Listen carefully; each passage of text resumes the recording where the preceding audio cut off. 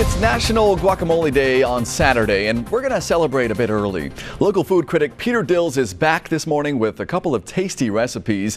Kelsey's on the patio out with them right now. Hi, Kelsey. Hi, Tony. Yes, one of our favorites, guacamole. And I'm joined with Peter Dills. He's the king of cuisine, that radio personality. And Peter, I have to ask, we have another food holiday. Are you just making these up to get up here? Well, Tony's accused me of that a few times. No, it really is National Spicy Guacamole Day. You know, avocados are actually a fruit, and they're commonly called alligator pears. And you could probably understand why they're called alligator pears, because they have a texture like an alligator. Like an alligator. Right. The green color kind of feel like an alligator, and they're shaped like a pear. That's true. But talking about guacamole, kind of tell us what we're making. I'm seeing pomegranates with this guacamole. This is a little different, right? Well, we always like to do it a little different here on the show, but I brought Katie Chin in. She's from Palm Wonderful, and over to your left is my good friend Kirk DeLong from the Fez Parker, and they have created their own guacamole. That's right. It actually happens to be National Pomegranate Month as well. And pomegranates add a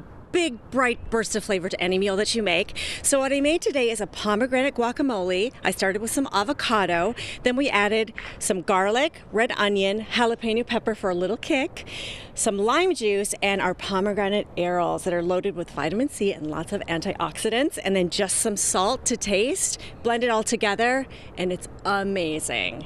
So lots of blending. For people that like pomegranates, they like this? It's super easy, it's delicious, and you can buy these arrows just like this, or you can open up a pomegranate.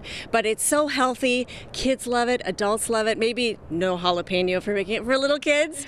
But it's extremely versatile, so easy to use, and my friends go crazy for it. And you're the chef that's joining us, right? Correct. So can you kind of show us how we blend this up and kind of get in here and work with it? Sure, I have more of a straightforward Yeah, go for it. recipe. It's just Hass avocados. There's a lot of different varieties there, Reed, Hulos, but this is a nice avocado that is grown primarily in California. 95% of the avocados grown in the United States are right here in Southern California. So we have a really rich, history here. And we got some heirloom tomatoes. We'll put that in there.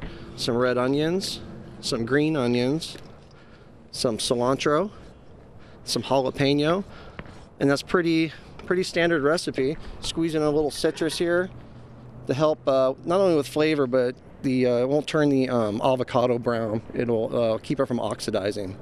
And then a little salt and a little pepper. And that's pretty much it. And you just mash it up. And the finished product is right there in front with some organic tortilla chips. So Peter Dill, you have brought us two different types of guacamole. Yeah. So we're going to try both of them right now. So grab some chips. Let's just try the Palm over here. Palm Wonderful. Come on, get in there. Get in there, all right. Get in there. And you can get this recipe at palmwonderful.com. Yeah, tell us again where you can get the recipe. You can get this recipe at palmwonderful.com along with a ton of other amazing pomegranate recipes. So thank you for joining us for this spicy guacamole day. I'm going to be out here tasting all of these, and Tony, I'll let you know how they are.